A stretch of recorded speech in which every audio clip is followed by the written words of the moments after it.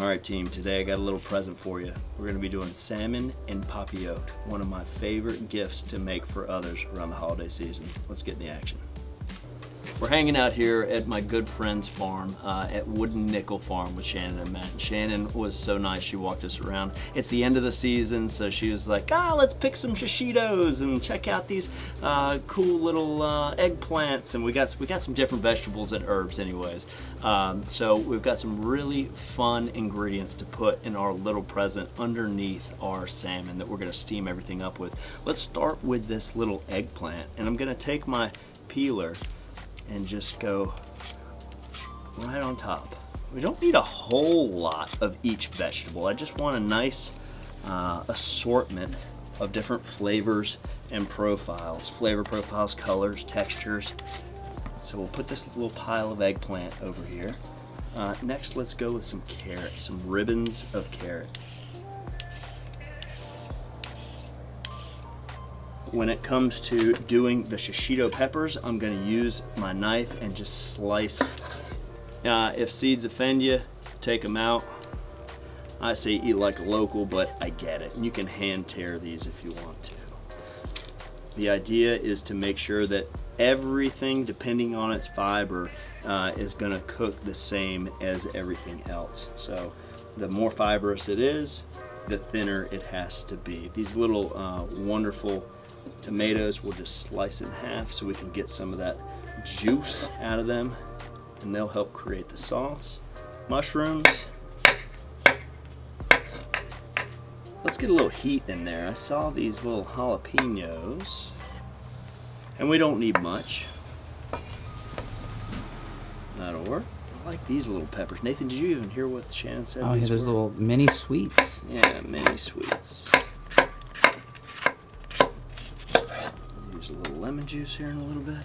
And so this is a nice little, I do have a little bit of garlic I wanted to add. Keep the dill over here, a bit of rosemary. I'm loving looking at this little pile of vegetables. It's a celebration of the season, you know, everything's on its way out. It's nice to have one more trip to the garden to celebrate everything. Got these thin slices of lemon. I think it'll be fun and kind of brighten everything up. Now we have to make the actual parchment piece. So let me show you. We take a piece of parchment, fold it in half. We're gonna cut a heart shape out.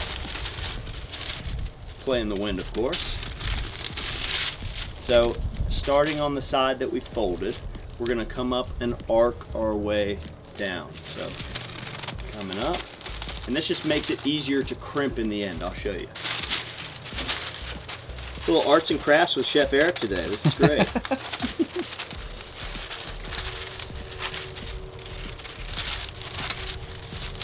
Could be a new show. All right. And not so much a heart. Okay. I should have had my 6-year-old here to help me out. But for what we're doing, I think this is gonna be a-okay. So we're gonna take, this is gonna be our bottom half, and this is gonna be our top half, and we'll take a little bit of this butter. Get it on your hands, that's okay. And spread it on the bottom, spread it on the top. And let's get some of our vegetables right in there. Make sure you're leaving space around the edges. Get a little smattering of all those vegetables. Oh yeah. Some of that eggplant. A little bit of that rosemary, a little bit of that dill. And before we top with the salmon, we need to make sure and season our vegetables. So, toss.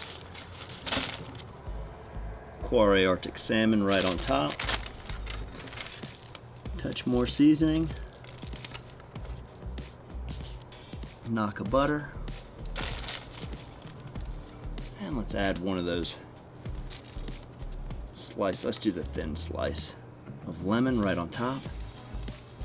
Bit of lemon juice. Ah, this is so much fun. I wait all year round to do this dish.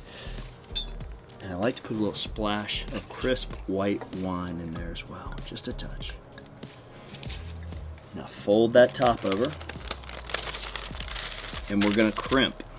Notice right here where that heart started, we're just gonna crimp, crimp, crimp, making a little pouch. Look how cool that is. One last little crimp. And the idea here is to keep all of that moisture in. When that white wine and lemon juice starts steaming up, we're gonna see this whole thing puff up just a little bit. One last thing we need to do is to put a little bit of butter on the top and bottom of our little pouch here to help it keep from burning. So I love using my hands. We'll just go right on top. You can use olive oil and a paintbrush if you like. And then to get it on the bottom, we just put it right there on the board. And away we go. So if everyone likes the look of this, let's go ahead and put it on. Again, we've got I thought it was 500 degrees, looking up now, we're at 400. So I'm gonna open up my draft door just a bit, open up my control tower just a touch. I've got a cast iron piece sitting right over my natural lump charcoal. I'm just gonna put my Papillote right there. We're gonna close our dome, and look, it's already starting to puff up. We're gonna close our dome and let this roast for about 10 minutes. Now, we don't want to overcook our salmon. We just want to cook it to the point where those vegetables are done, everything's steamed up, and that salmon's at about 130 degrees internal temperature. Again, that's about 10 minutes at this 400 and rising grill. Go for 425 just to be safe. Oh yeah. As soon as I opened it up, I got those aromas of the salmon and the vegetables and the garlic, the white wine. I love the puffiness we got here. And the butter's actually a great indicator to tell us how roasted we are and how well we're doing. So it's been about 10 minutes at this point. I'm gonna close it down, head on inside and get a fork, because I always freaking forget to get a fork when I gotta do the taste. That'll give us that 2 minutes we need to put us at 12 minutes at that 425 degree mark on this beautiful salmon and Papillote. And Papillote. And Papillote? Yes, and Papillote. 12 minutes. Oh yeah. Look how cool that is. The aromas off the bat are so much fun. You can tell how it's puffed up nicely.